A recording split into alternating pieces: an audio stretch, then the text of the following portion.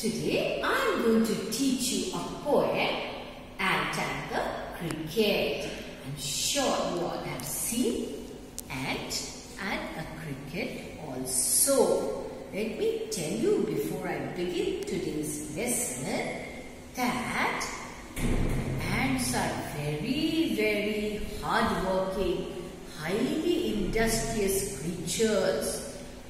Now this poem, see, the ant and the cricket. Now, it is a fable. Now, what is a fable? You must be wondering. Let me tell you. A fable is a story that has a moral in it. That is, it teaches us some good lessons. Lessons which we can implement in our lives. A fable is a story often with animals as characters. So, what are the characters in a fable? Animals, of course, birds and animals. That convey a moral. That is, fables teach us a lesson, some good lesson. We learn something from it. That is a moral.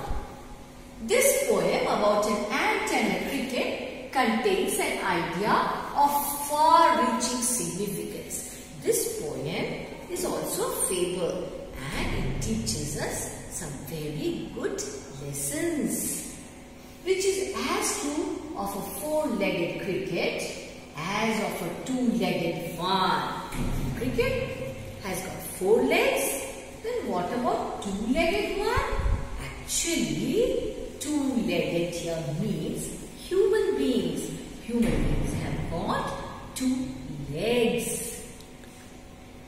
Surely you have seen a cricket that has two legs. Now, let us see. Let us read the poem. Cricket actually has got four legs. We humans have got two legs. Now, what is the comparison here? See, ants are very hardworking, whereas cricket is very lazy.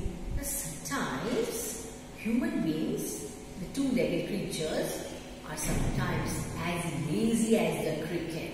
So, they have to suffer in life as the cricket. The cricket had no food to eat. It was in severe problem. Okay, now let's read further.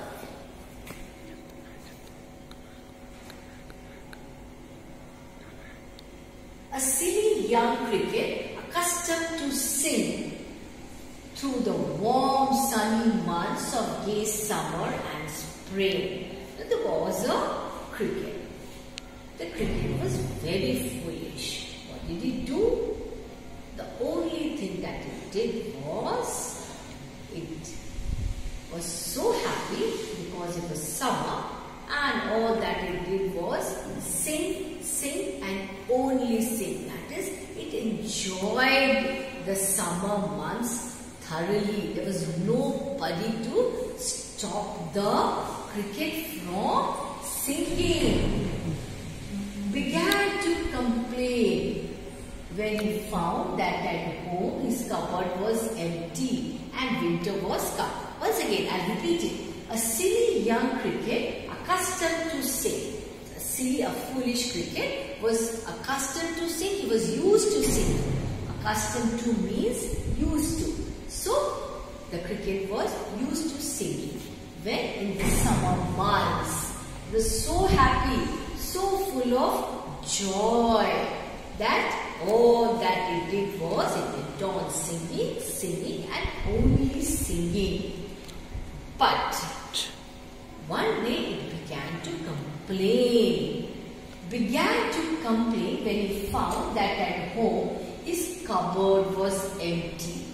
One day when the winter approached, what did it find? He found that his cupboard was totally empty. There was no food at all in his cupboard. Now he was very much worried. He was worried that he would starve to death.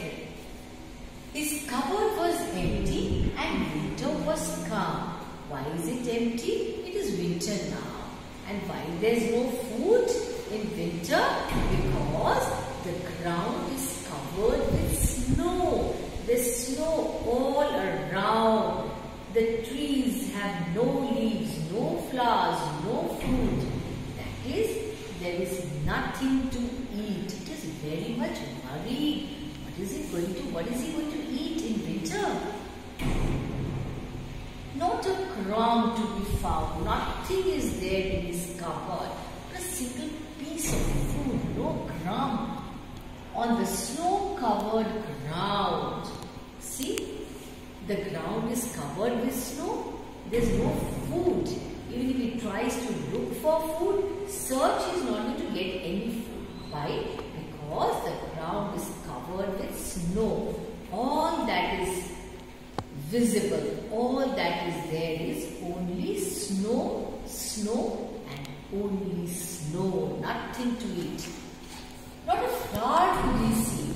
He could not see a single flower also. The trees are bare, no leaves, no flower, no fruits. See, it always happens when winter comes, nature looks bare. There is no flower, no fruit, no leaves on the trees. Same is the condition here. And here it is very severely cold. So cold that the ground is full of snow. That is why it is so cold. Oh, what will become, says the cricket of me. The cricket is worried, confused. Now he is thinking what is going to happen to him. Perhaps he is going to die without food.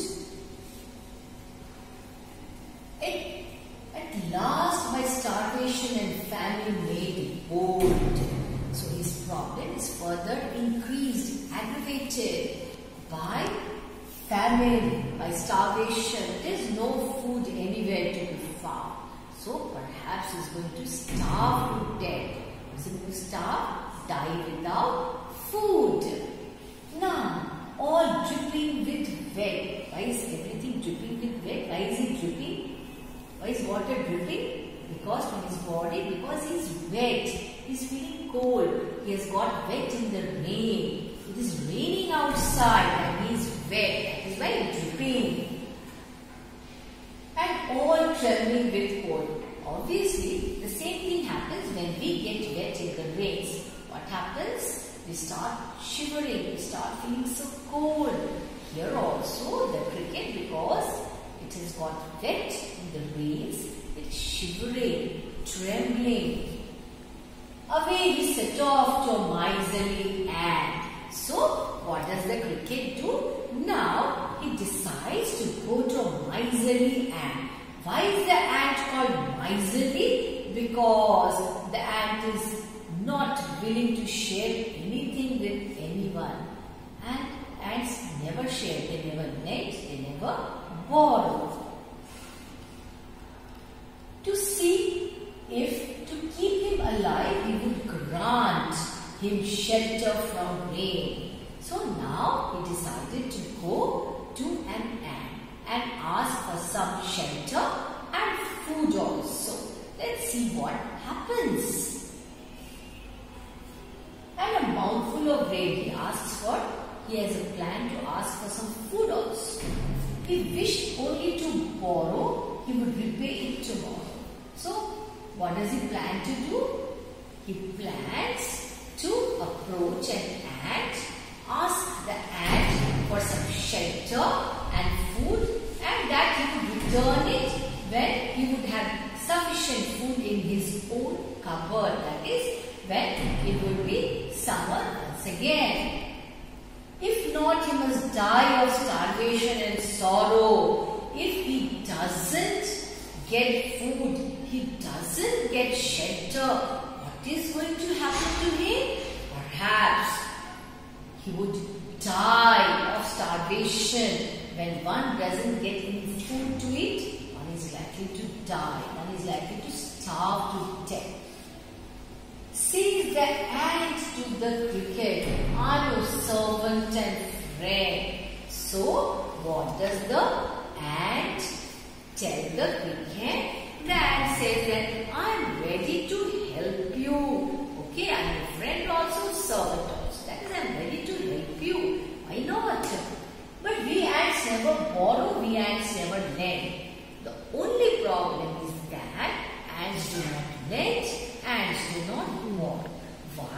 because they plan their future so well that they do not face any problem in winter months. But tell me, dear cricket, did you lay nothing by when the weather was warm? The ant asked the cricket. Did you not save any food for winter months? No. Why? Because the cricket was not bothered to save food, to store food in his cupboard. What was he busy doing? He was busy enjoying singing and dancing, enjoying the summer months. That is all that he did. So he forgot to save food for the winter months. When the weather was warm, you did not save any food? Quoth the cricket. That is what the cricket tells. What does he say? Not I. My heart was so light that I sang day and night. He says, not I. No, I did not save any food. Cricket tells that, no, I did not save any food. Why? Because I was so busy enjoying the summer months. Only singing, singing and singing. I was engrossed in singing. So, I did not save any food for the winter months. That is what the cricket tells the ant. For all nature looked gay. You sang, sir, you said. So, the ant tells the cricket, perhaps because the nature looks so beautiful, so you were busy singing. Perhaps you forgot to save food for the winter months. Go then, says the ant, and dance the winter away. So the ant tells the cricket, you do the same thing in winter also. The ant tells the cricket, why don't you go and dance now also as you did in the summer months? Why don't you enjoy now in the same manner as you had enjoyed in the summer months? Thus ending, he hastily lifted the wicket and out of the door turned the poor little cricket. So what does the ant do to the cricket?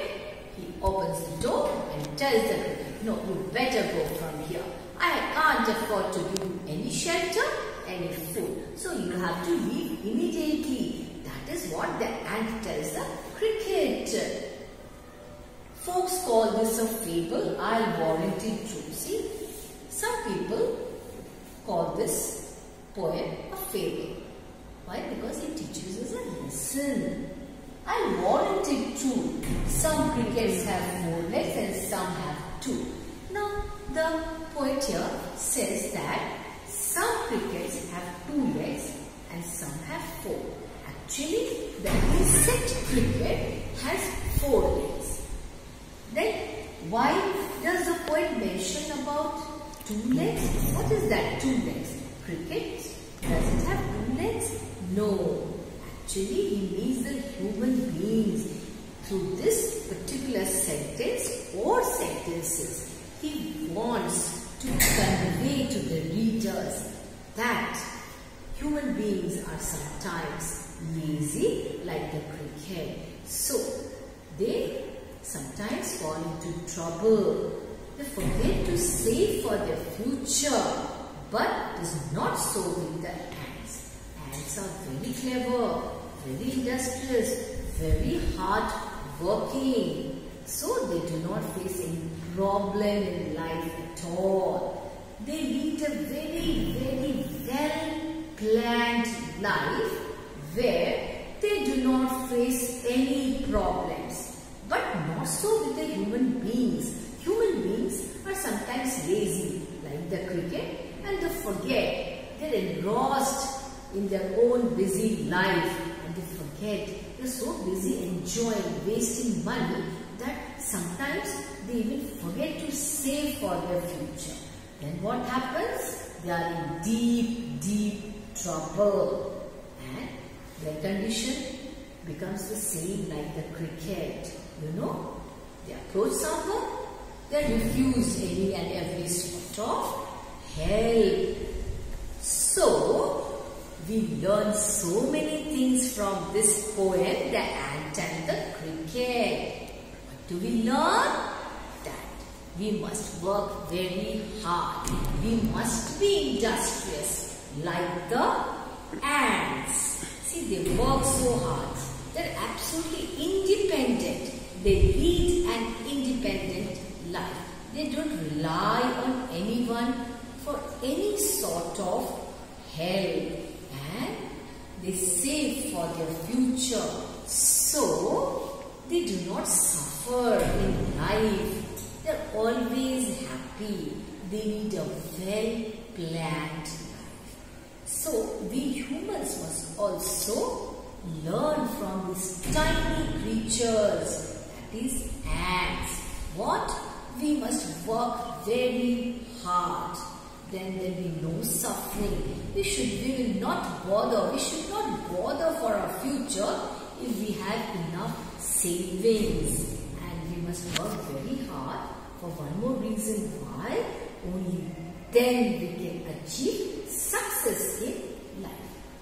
So, please go through this poem, underline the difficult words, write down the meanings in your notebook, and write down a story, a fable, and the lesson that you learned from that fable, and also this poem. That's all for this session.